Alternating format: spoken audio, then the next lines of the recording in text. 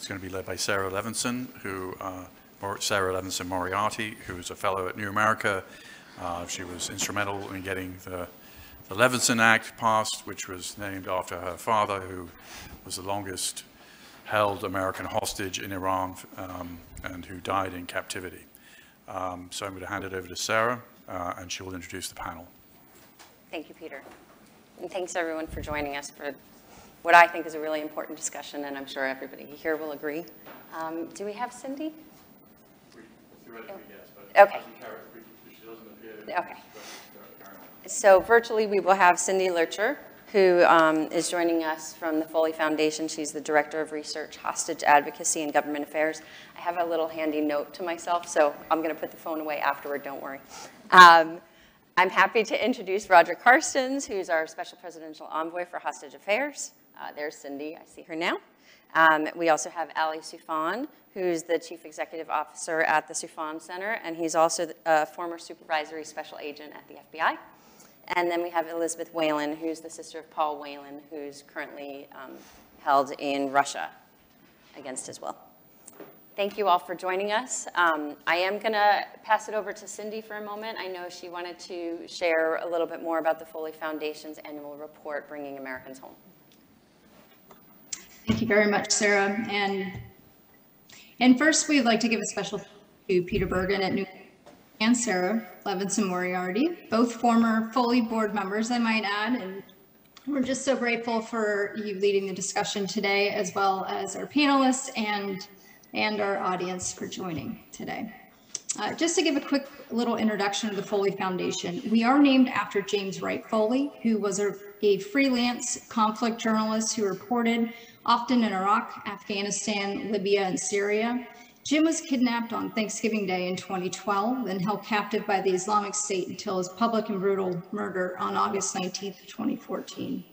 The Foley Foundation began 3 weeks after Jim's murder, and since then, our president and founder, Diane Foley, has been advocating for the freedom of all Americans held hostage and wrongfully detained abroad, and promoting journalist safety around the world. What brings us here today is our 5th annual Bringing Americans Home report. Our reports consist of over 250 interviews with hostages, wrongful detainees, and their families, as well as interviews with current and former U.S. officials across what we like to call the U.S. hostage enterprise. That was stood up by Executive Order 13698 and Presidential Policy Directive 30, also known as PPD 30. That was back in 2015, which all was later codified by the Robert Levinson Hostage Recovery and Hostage Taking Accountability Act in 2020. This year's report's findings, which can be found on the Foley website, are based off of two Foley data sets, which consist of 215 hostage and 207 wrongful detainee cases going back to 2001. However, this year's results focus primarily on the 2022 up to July 31st of this year. I should first begin by defining a hostage versus a wrongful detainee, which we adhere to the U.S. government and how they distinguish between the two cases. Specifically, a hostage is an individual kidnapped by a terrorist organization, criminal and militant group, as well as pirates. However, we do exclude criminal cases in our data set. Wrongful detainees, however, are individuals held by foreign governments, i.e. state actors. However, we do at Foley recognize the strong similarities between hostages and wrongful detainees, such that both groups are targeted for being Americans, and both are held for the purpose to try to effect change in U.S. policy, force concessions, and or request a prisoner swap. At the time the report was written, there were 59 U.S. nationals held hostage and wrongfully detained overseas, and over 90% of those cases were wrongful detentions, and it's been consistent that way. The majority of those cases, 79%, were U.S. nationals that were held in China, Iran, Russia, and Venezuela. However, 14 other countries either detained or wrongfully held a U.S. national in 2022 and 23. While we have seen historic levels of U.S. nationals wrongfully detained by foreign governments over the past decade, specifically 175% increase in the number of wrongful detention incidents and a 580% increase of the number of U.S. nationals who continue to be held year after year. However, there has been, which is very good, a 31% decrease since the publication of last year's report of U.S. nationals held abroad. This is due to 25 releases that, at least public releases, that occurred from 2022 up to July 31st of this year. And the year 2022 also contained the highest number of wrongful detainees released overall within our database that begins in 2001. However, while there have been a significant number of releases, it's important to note that the number of U.S. nationals who continue to be held remain at historic high levels. At the same time, the number of U.S. nationals held hostage by terrorist organizations, militant groups, and pirates have fluctuated over the past 2 decades. Overall, though, there's been a general downward trend since 2016. Since 2022, there have been 9 U.S. hostages released, which occurred in Yemen, Afghanistan, Niger, and Burkina Faso. Groups responsible for holding these Americans were the Houthis, the Taliban, the Haqqani Network, and JNIM. While there have been several successes over the past year or so, I'd like to end with a very stark reminder that we continue to still see Americans held hostage and wrongfully detained overseas. Currently, the Foley Foundation is tracking at least 60 of those cases, and of the current hostage and wrongful detention cases, 6 U.S. nationals have been held for over 10 years, which is an average of 14 years. Thank you very much. Cindy. And I think that is a great place to kind of start the conversation and think about it. I think there's a lot of details and statistics that are in the report, and I want to get into kind of the nitty-gritty and a little bit of the meat behind it.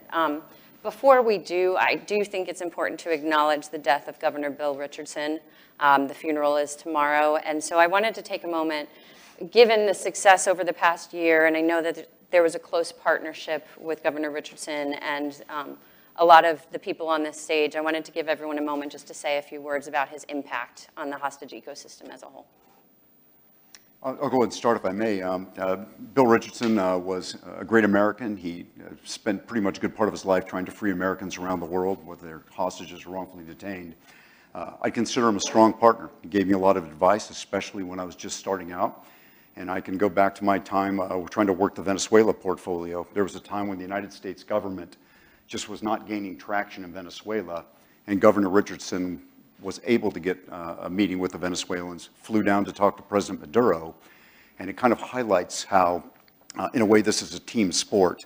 And there are times when the United States government can't get the job done for various reasons, and yet we're able to work with titans of foreign policy like Bill Richardson, who can still try to get the job done. So he'll be missed. He was a good friend and ally, and my heart goes out to not only his family, but also the Richardson Center and Mickey Bergman and the team. Thanks, Roger. Ali? I second everything Roger said. I mean, Ambassador Richardson was the trusted third party before there were any third parties. He definitely will be missed, and it's going to be very difficult to have somebody fill his shoes. Elizabeth? And I'll just add in that we really appreciated the help that he offered early on when we couldn't get any traction with the Trump administration. And it was good to have somebody down in D.C. going around and knocking on doors for us. Thanks, Elizabeth. And Cindy, I'll pass it to you one more time. Sure. It's a tremendous loss, and I think for most families that worked with Governor Richardson, he was almost a center of gravity in this space. You know, he was a champion, a leader, a trailblazer for decades, focusing on hostage and wrongful detention cases, and truly, my heart goes out to the family and to Mickey during this time, and he'll be missed greatly. Thanks, Cindy. So great, let's jump into a bit of the meat of it. Roger, if you could just level set a little bit for people, how do wrongful detention cases come to your desk? Someone finds out that their family member is being held.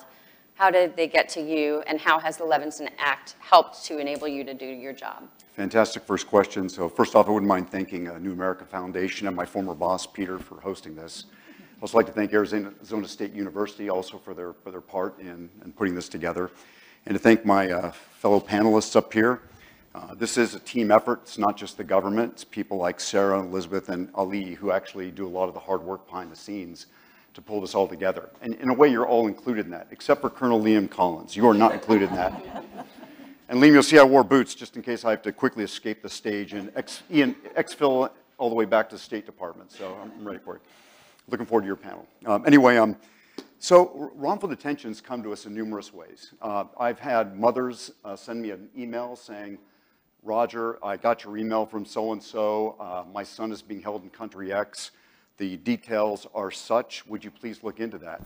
And that's actually a good thing. We take that seriously. In other words, we have a hunger to get Americans out. And so however it gets to us, that's a good thing. So if we take that, we'll go straight to consular affairs and reach out to the embassy of the country in question and start gathering all the facts that we possibly can. Because at the end of the day, we want to build a file with the facts of the case, take the Levinson Act criteria and apply that criteria over those facts to see if it's strong enough to send to the Secretary of State for a recommendation.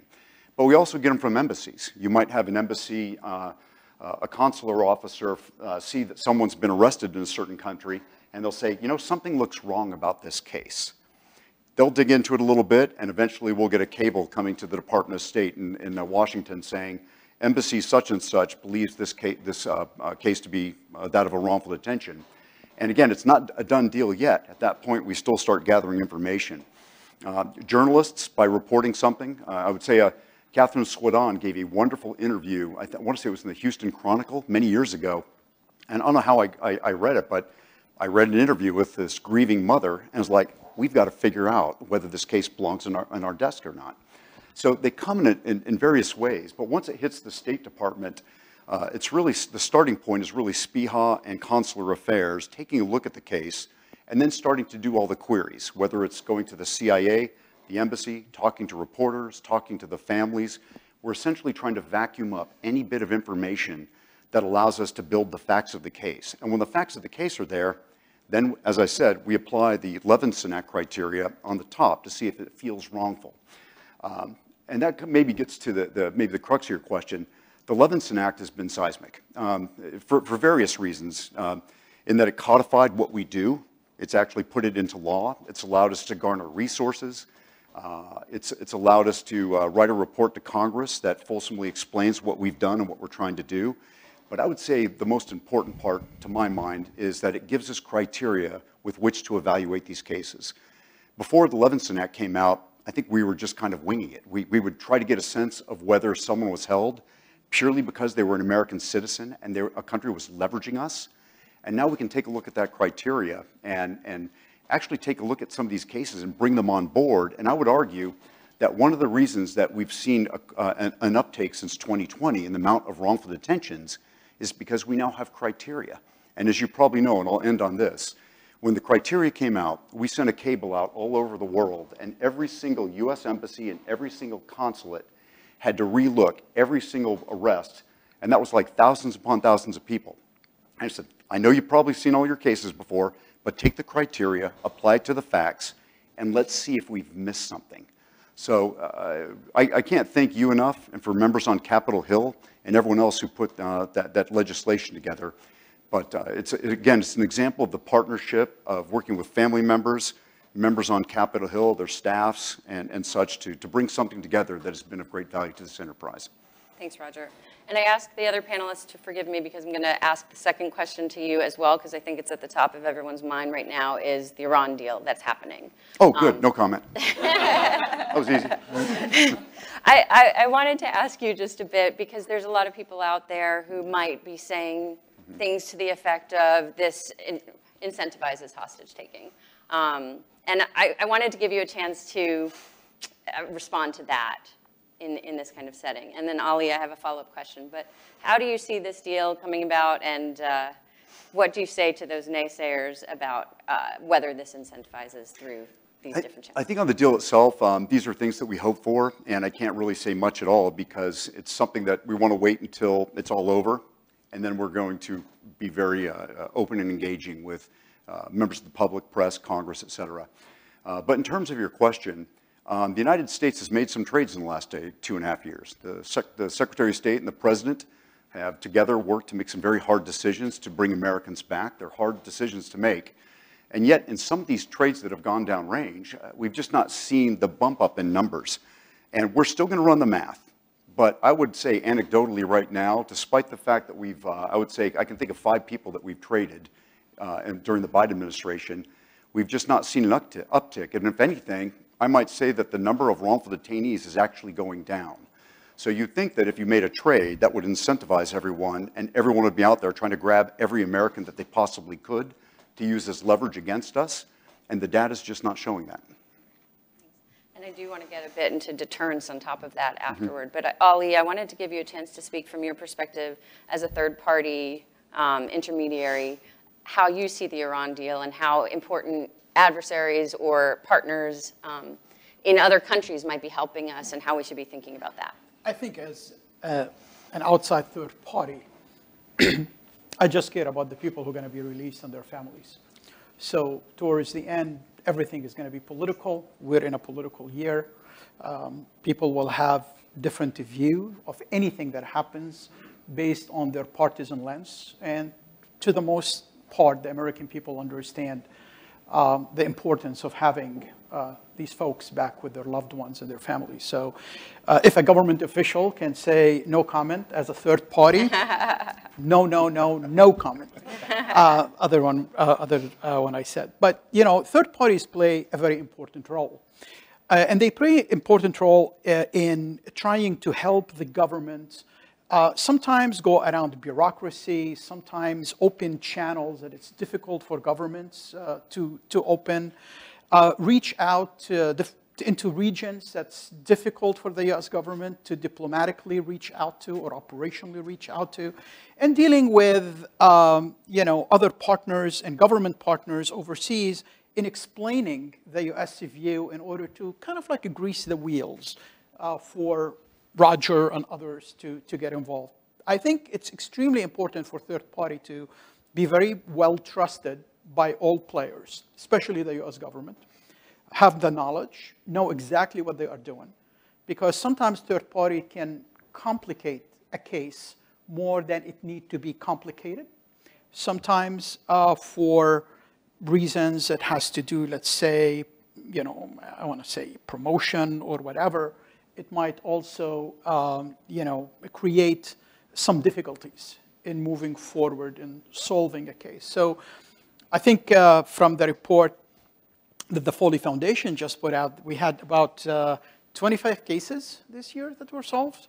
17 of them were from the, there's two different ways. There's the two different categories here. You have the hostages and you have the wrongfully detained. From the wrongfully detained, I think we had 25 cases. 17 of them were just diplomatic efforts of State Department and the US government and Roger. 12 of them were third party and government. So there is definitely a big space for trusted third parties. They have to be trusted in order to get involved. And I think they can help the families, and they also can help the US government reach to a good conclusion in bringing those folks back to their loved ones. Thanks, Ali. Elizabeth, I want to ask you a bit about your own experience. So your brother has been held since 2018. You've seen over 2 administrations how these kind of cases are being handled.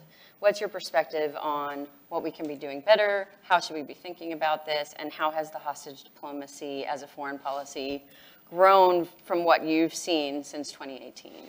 Well, it's almost been 5 years since Paul was wrongfully detained. And I don't like the term wrongfully detained. I consider Paul a hostage because he's being held by a foreign government who wants something for him, and that's hostage taking. So I tend to refer to it as state-sponsored hostage taking rather than wrongful detention, because I think wrongful detention is too soft of a term to describe what's going on.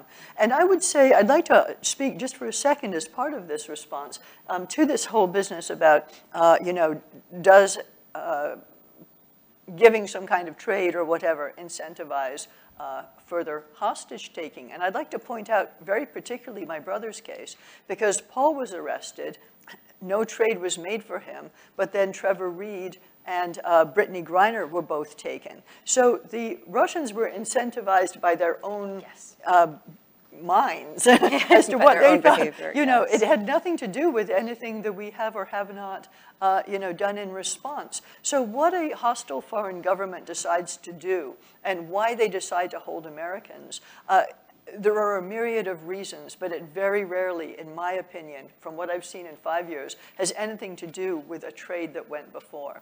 Now, I will say, though, in Russia's case, that we have seen them try to play the U.S. government with their trades. In other words, release Brittany Griner and not Paul, because they knew of the partisan chaos that would cause back here. And so one of the things that I have been doing recently is pushing to make sure that Paul is not left behind for a third time. We have another case, and I feel for any family in this situation and any detainee, but I want to see Paul home. And so my job, when I'm here in DC, is to go to the NSC, the State Department and such, and say, thank you for all the work you're doing, because we have seen a huge upturn, particularly after the Levinson Act has passed and in this administration, of people really caring and trying to do as much as they can. But you can't say that every stone is being left unturned if there are some stones that still need to be turned over, if there are some boulders that we've gently pushed against, but we haven't done anything more with. And so I have to come down as a family member, representing Paul, who can't be here, and ask the government to push over those boulders, to do what it takes to actually get my brother home. It is no good to go 80%. This other 20% that would result in a win is what is necessary. And I look for a winning mentality from any administration. Thanks, Elizabeth. And Cindy, I'm going to ask you to speak for a minute just to build on that, some of the big boulders that we see. What information from the report could we take and really push, maybe if we had to prioritize one or two of the findings in the report, that we should be encouraging Congress and new legislation to build on the Levinson Act? What would you say we should be thinking about? Yeah, to build, I think it's great, everything that Elizabeth just said, because she represents a family's voice, and the work that we do at the Foley Foundation, we come alongside family members. So we understand, so we work with them, days after their loved one is either kidnapped or picked up in a foreign government. And so we understand the challenges families face as they try to navigate the DC in hostage enterprise. Most families don't even know what the Hostage Recovery Fusion Cell is, the Special Presidential Envoy for Hostage Affairs. They're just not aware. But the Levinson Act has been, and I agree, it's been a linchpin to the hostage enterprise. But the biggest challenge, and I would say this even for wrongful detainee families, and for the audience, I think it's important to know, the only one that has the authority to make the determination for a wrongful detention is the Secretary of State. So some of these families, to be able to get that wrongful detention determination, to be able to get access to Ambassador Carson's office there is an enormous challenge. And I think the largest challenge and one of the biggest takeaways is to identify the fact that there's a gap between how the State Department might view a case versus how a family views their case. And a family can have a lot of information, a lot of intelligence, but it's unclear whether or not that internal process in the State Department before it reaches the SPIHA's office, if they have all of that. So it's really an opaque process for a lot of these families. So one of the things that we would like to do, and it builds off of our recommendations as well, is to help try to close that gap. So it's less of an opaque process for the families, so they know what they're fighting for, what they're fighting against. They really just don't know. And, it can take, a few months to get the designation, or it can take a couple of years.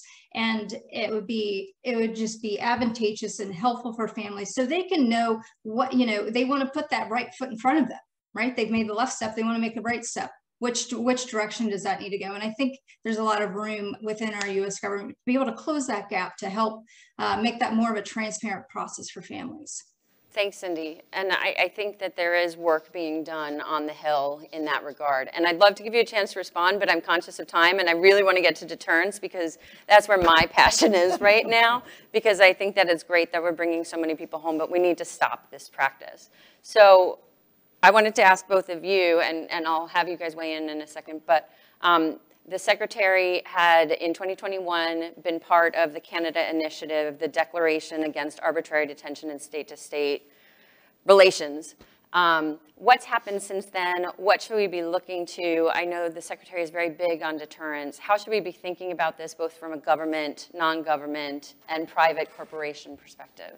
I'll try to be very tight on that. By the way, I should say thank you to Cynthia for that great report, another wonderful report that you've put out, and also to the Foley Foundation. I see Ellen back there scribbling notes, but thanks for all the work that you've done in this report. It's actually very important to us, so thank you. In terms of deterrence, the Secretary, I think within the first 14 days of his time here, he put his hand on my shoulder and said, we've got to get this to where this problem goes away, that we put it on the dustbin of history, and this may take 10 to 15 years, but we have to start it now. And since then, we have been working with the Canadians. They're up to 74 signatures at this point. You may or may not know, but at the UN General Assembly in New York next week, the Canadians are hosting a gathering to talk about the declaration. The United States is co-hosting along with Costa Rica. So the Secretary has stayed right on top of this. He's kept it front and center. And I would say, as again, I want to make sure that everyone else has a chance to talk here, we try to look at this very holistically. I think right now something happens in the foreign policy arena and the United States feels they have to go for a deterrence effort. They'll quickly reach in their bag of tricks and pull out sanctions. And it's probably, it might be an overused tool by this point. We would like to take a look at this more broadly across the all elements of national power, what you might call the Dimeville. Diplomacy, information, military, economic, legal efforts, economic, financial, informational aspects. What can we do across the entire elements of U.S. national power to start using tools to make a country not do this anymore? To raise the price of this so that a country like Iran, for example, will say, you know what? We used to do this, but now if we do it again, the U.S. is going to raise the cost. But in a way, that's not the entire answer. This has to be a multilateral effort. Right now, the Iranians are going to take hostages from the Swedes, the Belgians, the French, the United States, country X, country Y, country Z, and then they'll make their separate deals with each. We want to get it to the point where a country suffers one of their citizens being arbitrarily detained in Iran, and 10, 20, 30 countries all band together and tell the Iranians, you've done something wrong, we believe this person's wrongfully detained, and we're all getting together to use these tools across all elements of our national power to raise the cost of this. If we can successfully do that over the next 10 to 15 years, we can take a practice which is essentially 4,500 years old and put that away.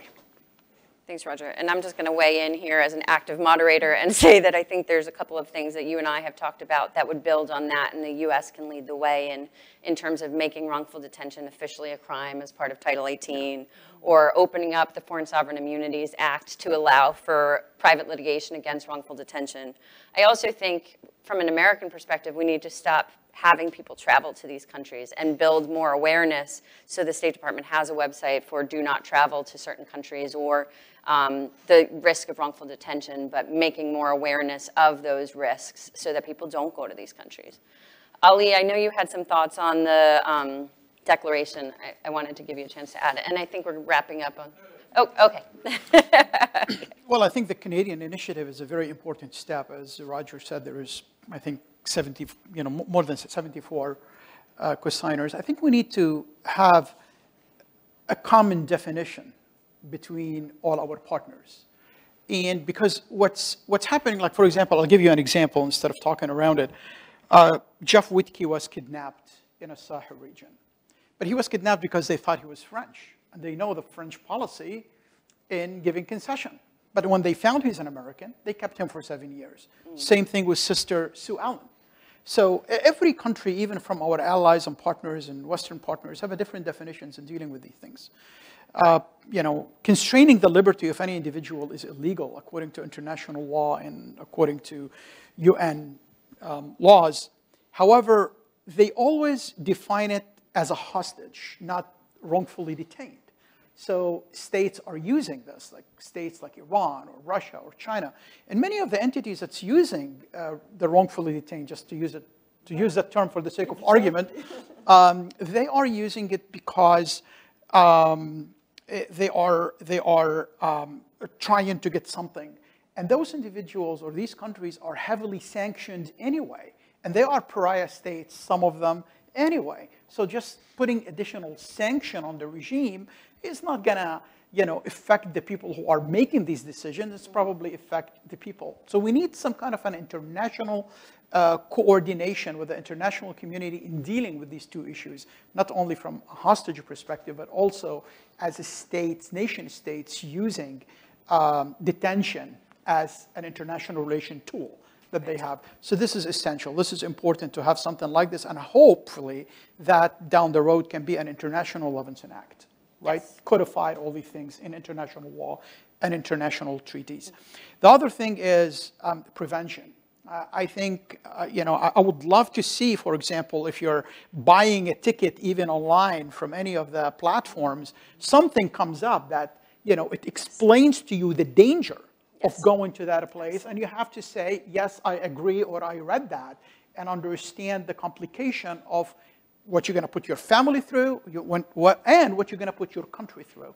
So I think that can be something the travel industry and State Department hopefully can work together on something like. The third, I think, is pre-deployment to training.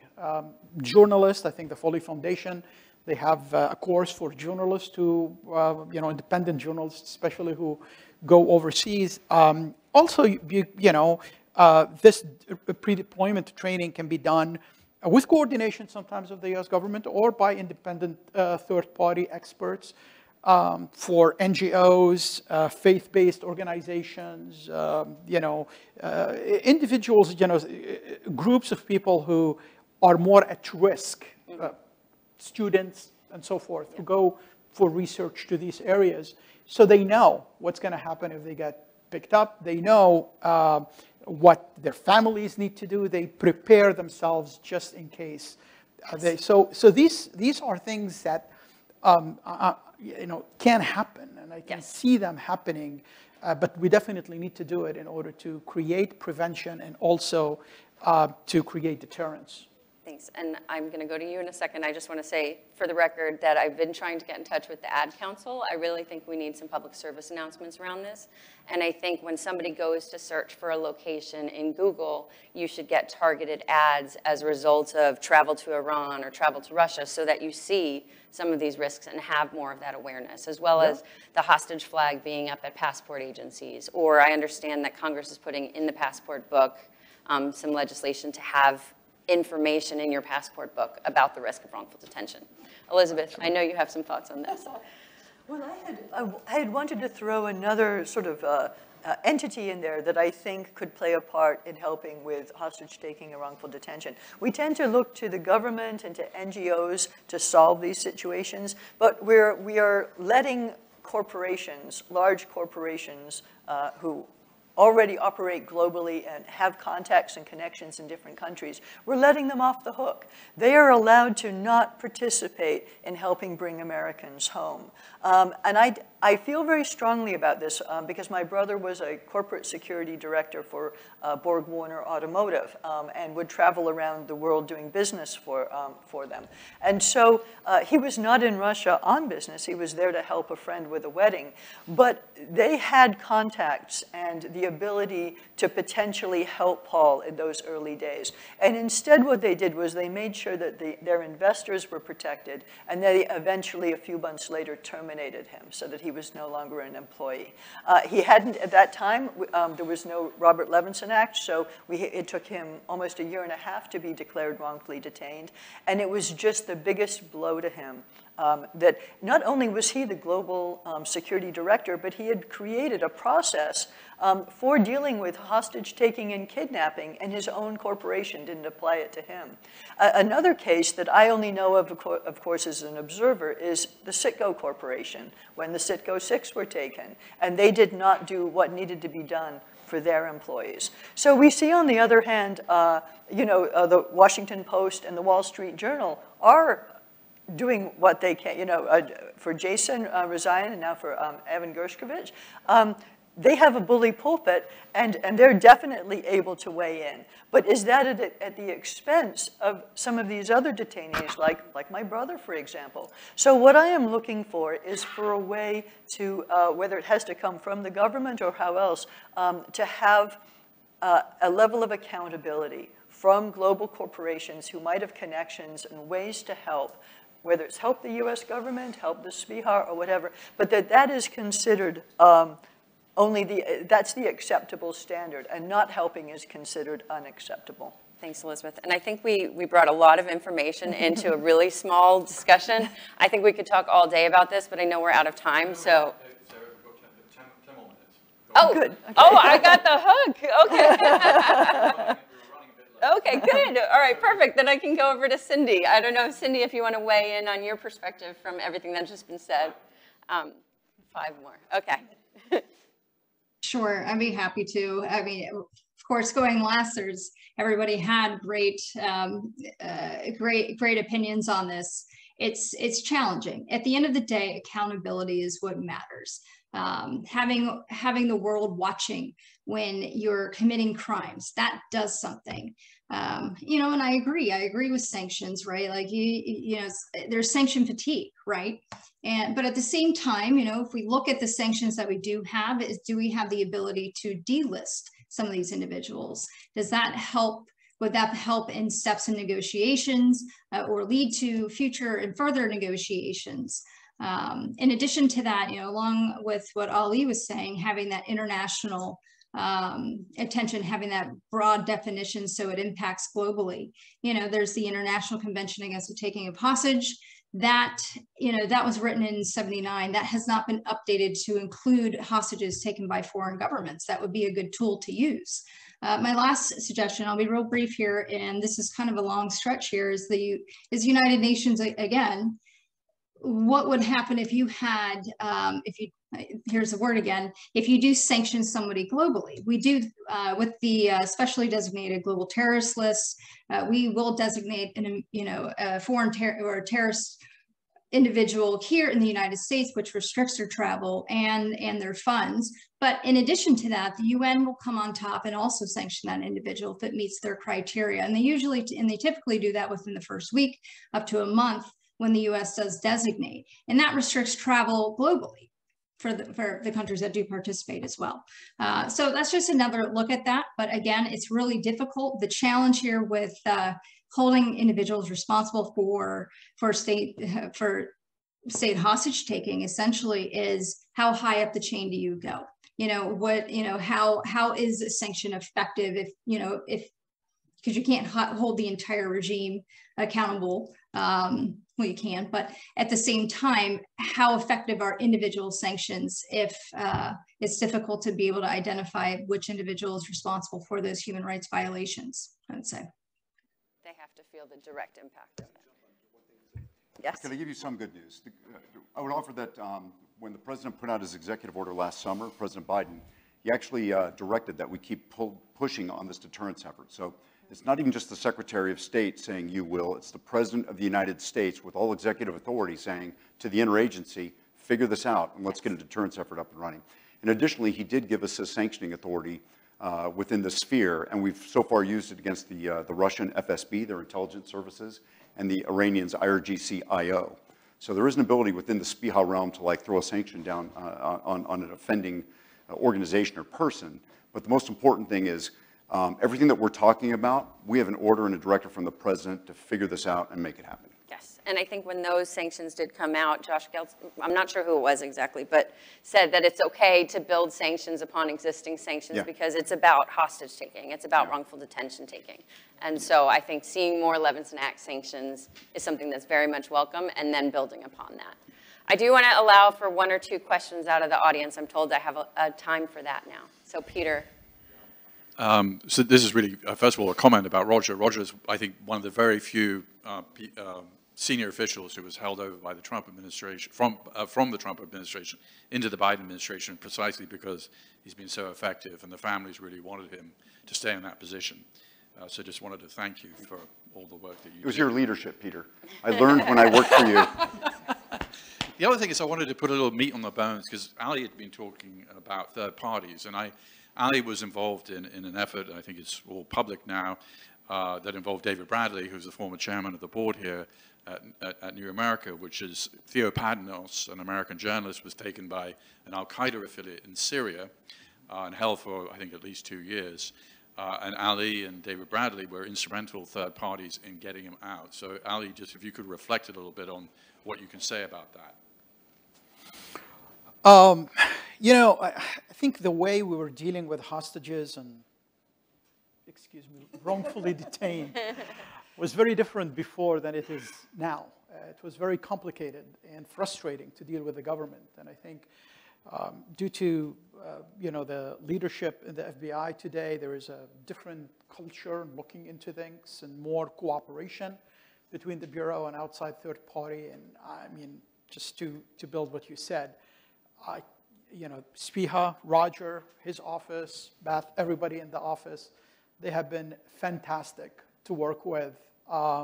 We really feel that we are one team. I think with Theo, it was very difficult to reach out into the groups in Syria. We dealt with a trusted, I think at the time, Qatar, to reach out to some opposition groups in Syria, and those opposition groups reached out to the folks who were holding Theo, and there was, you know, a deal that was facilitated through, you know, I think Secretary Kerry and other folks who were involved in this. And I don't want to go in a lot of details because sometimes we still utilize some of these tactics. So I prefer to keep it, you know, and one of the things about third parties, I believe that the moment that they start talking about what they do a lot, the moment that means that we're having a failure because you need to operate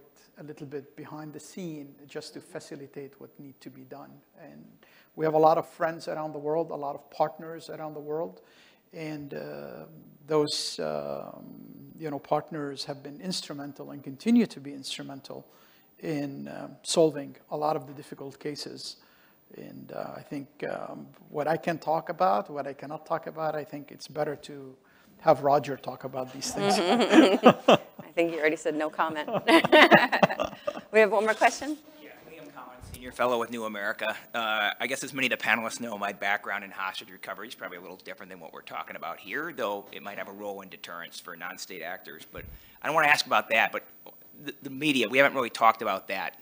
So I can imagine the media can be helpful in bringing awareness, but at the same time, when you're trying to get a deal across the finish line, you're just like, can you just stop? We're close. Now you're causing problems at home with politics at home or the actor you're trying to deal with. So it might be a question for Roger or someone else on the panel, but what's the role of the media, and do you find them helpful or harmful in your efforts? Well, thanks for that question. Liam and I, when we were young officers, we served together in Germany before we went off and did some more high-speed hostage rescue stuff, so great American hero right there. I look at the media as, this may be kind of strange to say from a government perspective, but I look at them as a part of the hostage recovery enterprise. They've done so much to bring awareness to this whole topic. They've brought cases to our attention. They've held us accountable. I mean, I probably have one or two uncomfortable interviews, I would say almost every week, right?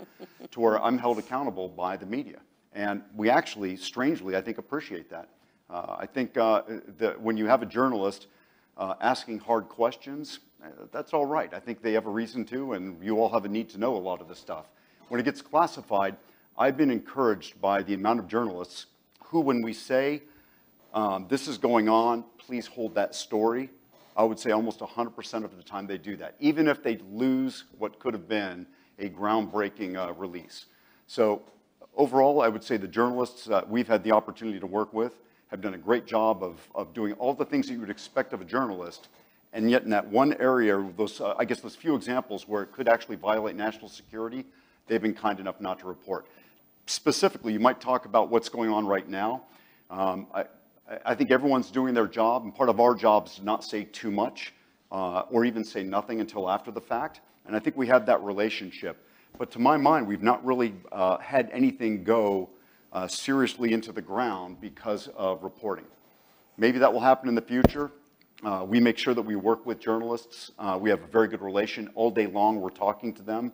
So I think in building those relationships, we can make sure that we do our part and they do their jobs as well. And again, I'll repeat, because of what they do, I feel like they're a part of the hostage recovery enterprise. Did that scratch the itch? Did I answer that, Lisa? And I'm just going to add to that, and then I know we're now officially out of time, but I'm just going to add, from a family perspective, I think that it's really important that they also have the courage to cover the stories that maybe aren't as sexy. We were talking in the green room before this about how important it is to recognize when people come home, that they actually came home. As opposed to the mechanics of the deal and beating up poor Roger or others about the deal itself, but focus on celebrating that 5 Americans, hopefully, God willing, come home next week or the week after or whenever it might be. I also wanted to add, I've been doing this since 2007 when my father was first taken. I think we've grown in this ecosystem tremendously, and we continue to move forward in such a great direction. And I hope one day we won't have to have these discussions because maybe we'll have brought everybody home and stopped it. But until that day, it's been a pleasure to have these colleagues next to me, and hopefully we'll have something similar in the future.